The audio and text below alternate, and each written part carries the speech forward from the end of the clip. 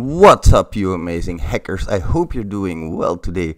We're going over some hacktivities that I really like, and we're going to explain a couple of things from those hacktivities. Let me know in the comments below if you like this kind of episode, because I want to do a lot more, and I hope you do. So let's get right into it, shall we? The first hacktivity I want to show you guys is from R0Hack. Really cool name, by the way. Really like it. And he showed us a cross-organization data access in citymobile.ru. Now, the first thing I do when I read these activities is I go through them, of course, I read them a little bit, but I also look at the website that they're hacking because I want to know what they're hacking and how they're hacking it. So the first thing I do when I see a URL is go and look at it.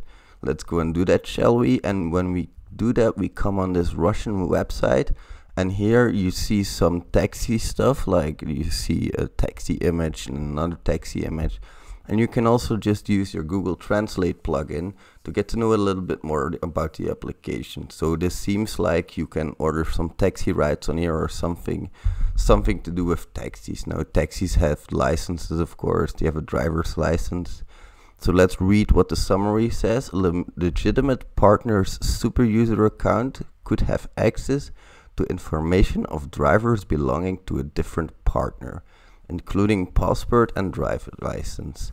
So this tells me a couple of things. First of all, that you can register as a partner on the website. So there must be different partners on the website. And it also tells me that you can access that user's data. So a couple of things that are interesting from that are the severity, which is high in this case. As you can see, it's a 7.1. And the reason for that being so high is because it includes the passport and driving license data of other people. And that's personal identifiable information, or PII. You might see that term a lot more, especially in the coming years because of GDPR.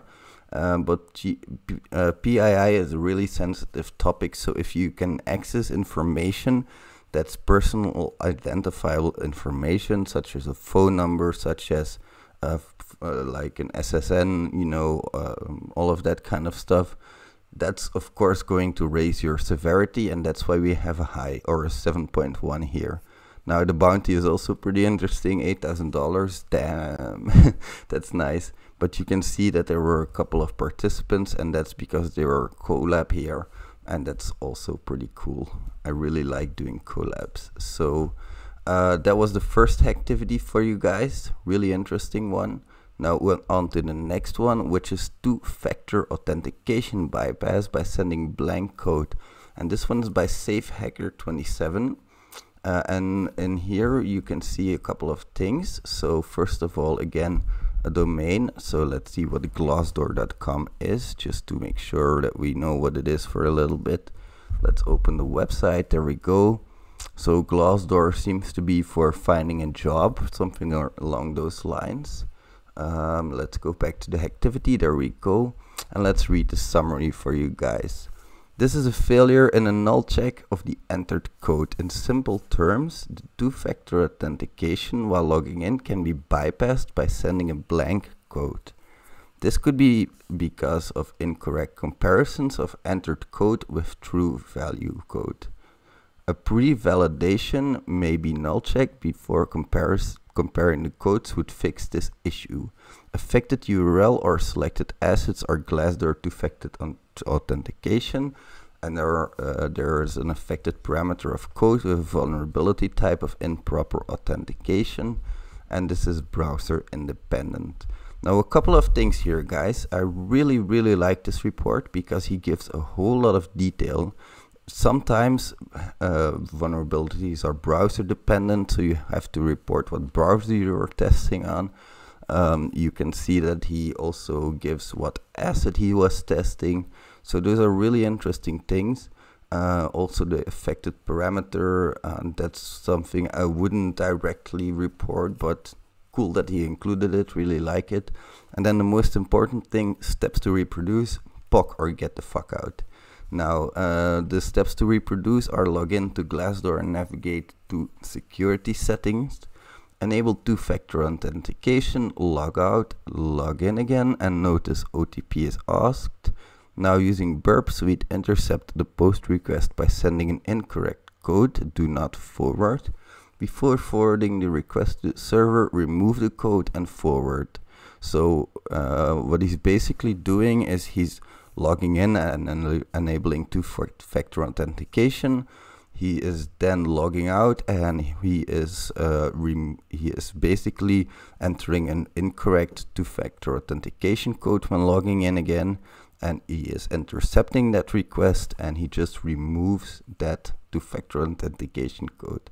So basically there are no checks on the 2FA, which means that he can just enter a blank code and it works. So the impact here: two-factor authentication protection bypass.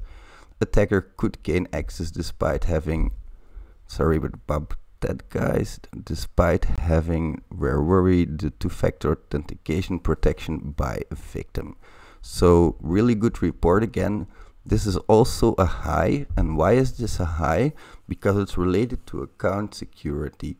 Now, if you have anything related to account security, like the two-factor authentication bypass here, you're automatically going to gain some impact, because, of course, you don't want that. Two-factor authentication is there to protect your account in case you get hacked. And if it doesn't even work, that two-factor authentication, then it's useless, you know. So really good find, Safe Hacker. Really good find. And also the bounty, again, really good. I really like these bounties. Now on to the last one we have for you guys, which is CSRF protection deletion on, CSRF account deletion on website. So there's this US Department of Defense website, and they have some CSRF issues. Let's see what they are, shall we? So for the summary, a CSRF vulnerability against the blank allows target to delete user accounts. The impact user who visits malicious site could find their account deleted. And then we have some reproduction steps again. So create and log in a new create and log into a new account on the website. Provide the HTML file and press the POC button. Note that the POC is used only to make testing easier and is not necessary in an actual attack scenario. And then we have step number 3, refresh the page on the website. You should find that you have been logged out and are unable to sign back into the account. So really good steps. Might have made them a little bit more elaborate, let's just say. I would have also told him how to generate the proof of concept, but if you included it, that's also good. Of course, you can just include your proof of concept. I always tell people how to generate it for themselves because I find that easier. But of course, the original steps could have been a little bit different. You don't know about when you read these activities. It could be that the summary is a lot different from the actual report, because companies can choose what they want to disclose or not. So that's why they have that difference. Now what these steps are basically saying is that there is this functionality to delete your account, and this functionality is not protected by a CSRF token. So that means that you can include the functionality to delete an account on the US Department of Defense website, and you can include that code on your own website. And when somebody visits your website and clicks on that link, they're going to have their account deleted if it was logged in into another tab. So you guys are noticing a lot of ifs here, and that's why this is also a severity medium. Of course, you don't want your account deleted, so it's really annoying and you have to fix it. But there are a lot of ifs. You have to be logged in. User has to visit your website. User has to click on link. That kind of stuff. So, but still really good find. I like this one a lot because it shows you how easy it can be to forget stuff, you know. So just test everything, try to see what happens. Just remove your CSRF tokens, just try to change their values a little bit, all that kind of stuff. There are a million tests you can think of probably. So he also included some suggested mitigation. If you guys can do that, it's always highly appreciated because you probably understand the vulnerability pretty well at that point after you report it. So that was it. I would like to thank you guys very much for watching. Oh, sorry guys. If you enjoyed these videos, please let me know because I'll make more, of course. And I hope I'll see you